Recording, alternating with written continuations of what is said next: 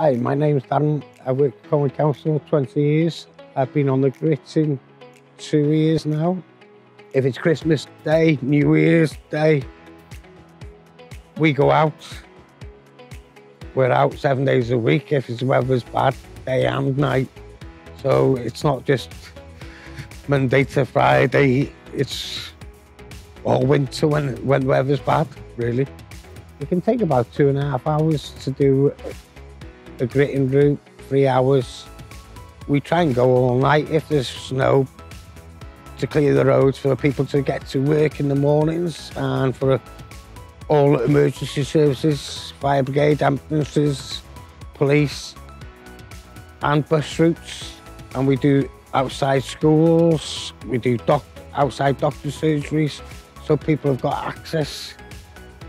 People think it's an easy job, but you're going at it all night to keep the roads open for the public. And people don't see that because they're sleeping and we're out.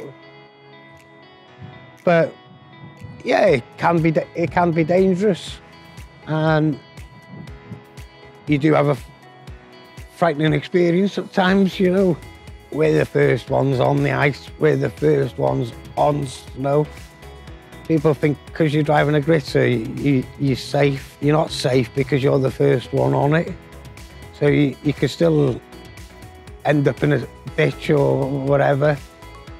You're not invincible yourself, and you've got to remember that. You do the best you can because there's a good chance you might know somebody travelling on that road. So you don't want to see nobody getting hurt.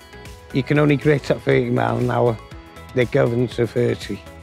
So people get behind the grit and they're cursing us but that's the speed that's all we can do when we're gritting.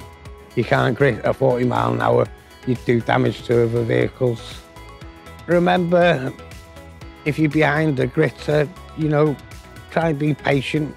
We know we're holding you up, but we're doing it for your safety. We're not doing it just for the fun of it. Hold back until it's safe to overtake. The gritter drivers are always looking in the mirrors. We cover everything on the highways. We do tarmacking, curbing, we do everything, siding, but we're also on call 24/7 for accidents, emergencies, bad weather, trees, floods. We're out in it all year round, not just winter. We're doing our bit, trying to keep the roads open for emergency services, ambulances and the NHS staff. We're doing our bit, trying to keep them open, and we applaud you. Thank you.